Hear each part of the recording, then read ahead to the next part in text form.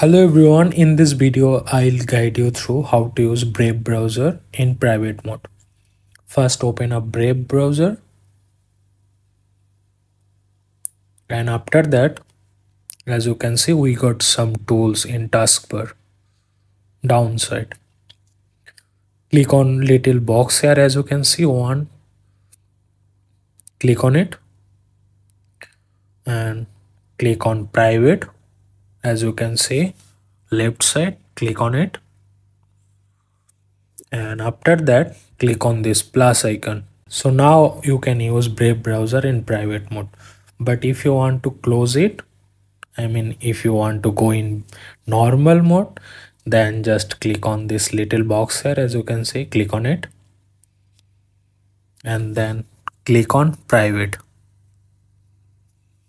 and here you go, it's now normal mode. So thank you so much for watching.